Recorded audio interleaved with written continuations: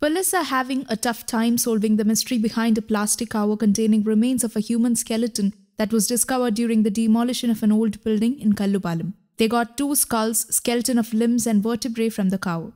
Police say that the skeletal remains have been sent for scientific investigation and they can come to a conclusion only after the results are out. The skeletons that were too old were in a brittle state when they found it. The markings in the skeletons create a doubt whether they were used by doctors before for studies. Though there are no doubts in the prevailing circumstances, police have decided to register a case to find the truth. The building was rented out before and was even used by a doctor 8 years before.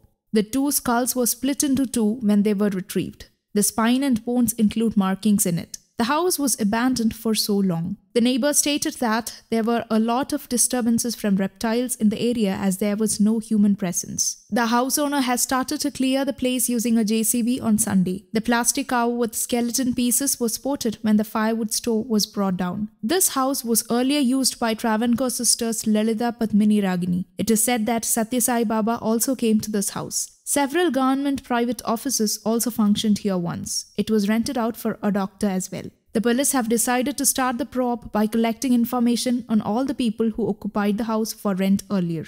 News Desk, Kaumudy Global.